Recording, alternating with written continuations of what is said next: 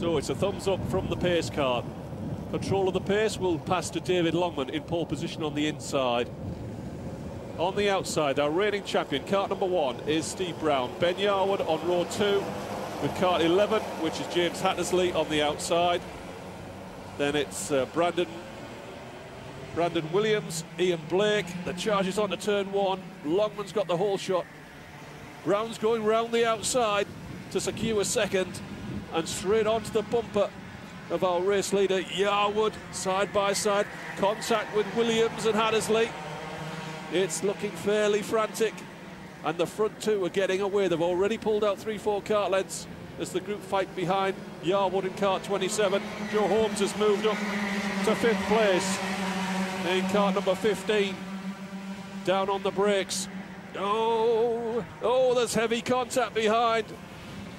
And we better look up front, because I suspect, indeed we are, Steve Brown wasting no time, using the spare time he's now got with the gap that this pair have got to take a shot. Doesn't pull it off, and Yarwood stays in 3rd place. Brandon Williams looking for a way by Holmes. Elliott has moved through to 6th.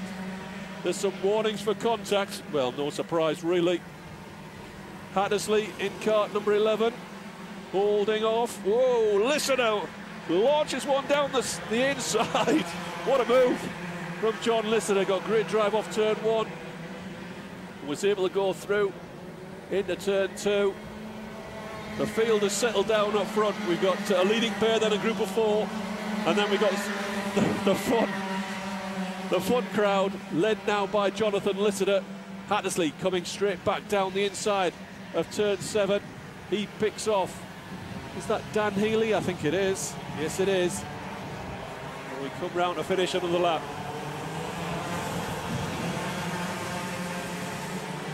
You're missing nothing up front except Steve Brown closing back in and on to Ben Yarwood in the fight for the lead of heat number 2. Not Ben Yarwood, that's David Longman in kart number 10. I've got my blue suits mixed up. So Brown looking for a way by. Longman runs a little bit wide. That might be a track limits warning. On the exit of turn 4. Down on the brakes. Into 7. Goes in deep. 8. Goes in deep, but it's still a kart length down into turn 9. Rounding out the lap. Into 10. Brown goes in deep. Won't be close enough for turn 1. Williams has moved through into 3rd. Holmes in 4th. Elliott, Yarwood going backwards here, down in 6th place now.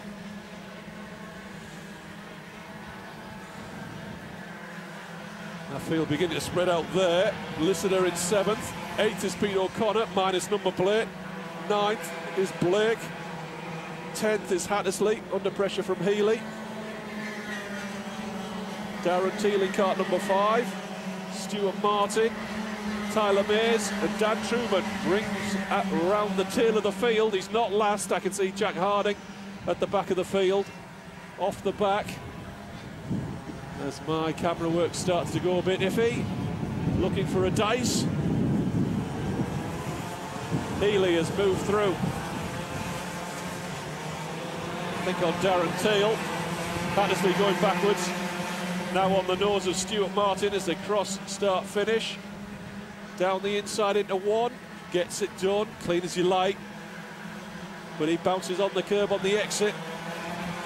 The track out, but he manages to hold off Hattersley. And David Longman is holding off the champion. He's got a couple of kart lengths on Steve Brown. And I think Brandon Williams is starting to come across. It looks as though Brown is going to wait for that mistake. He is very efficient. Never seems to be trying that hard. Smooth is fast and fast is smooth, as they say.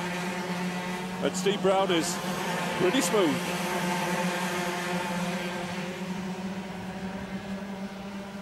So it's still 2 kart lengths as they go down to 2. Double apex corner. You can call it 2 and 3. This is turn 4. You can see the reprofiling that's gone on to encourage overtaking. It's Longman still managing to hold on the best part of 2 kart leads, and Brandon Williams is coming across, and behind him Joe Holmes is coming across as well. Brown might need to start stepping up the pressure, or else he could find himself in a 4-kart battle for the lead.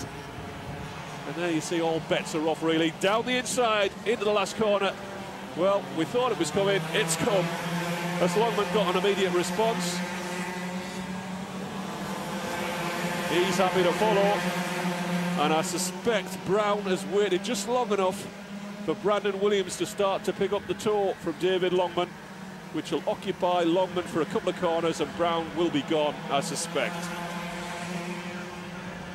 I could be wrong, though. Joe Holmes is in 4th place. Jay Elliott's off the back in 5th. It's a 3-kart dice for the lead now. Longman is determined to hang on to the race leader.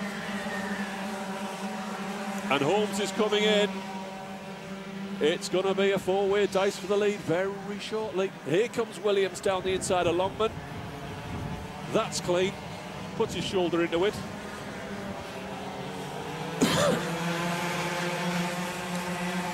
And that's given Brown a couple of kart lengths. Williams goes defensive.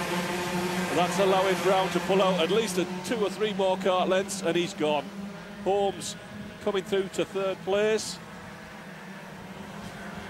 Elliott now is going to be trying to line up David Longman before the finish. I do apologise. I've got a bit of a dry throat. It's all this wind, you know. So, Longman losing out to Jay Elliott. Oh, nearly put him in the tyres. That was brutal. But they're still running. Now, we've got 1 minute 30 seconds left. So I think that's 2 laps as Brandon Williams got a surprise for Steve Brown. 1 minute left on the play clock. That means we've got 2 laps left. Brandon Williams has moved on to the bumper of Steve Brown. Now, is there a surprise coming?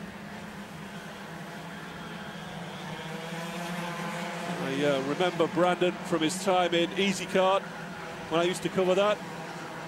I think he was a junior then. He's grown up a little bit. Rather a lot, he probably towers over me. But he's come into Club 100. It's cheap, affordable racing. We take care of all the oily bits. You just concentrate on the driving. I highly recommend it. Well, I would. I am the hired help.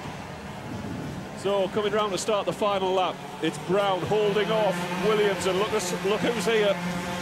Joe Holmes is quick here at Ellough Park, and he's now moved on the bumper, and we have a 3-way dice to the finish in heat number 2 of the elite class. At Ellough Park, round 5 of Club 100 sprints. Williams now forced to make a move, and he wouldn't normally make it there, but he's pulled it off, has he? Holmes is going to do the pair of them into turn 4. What a move!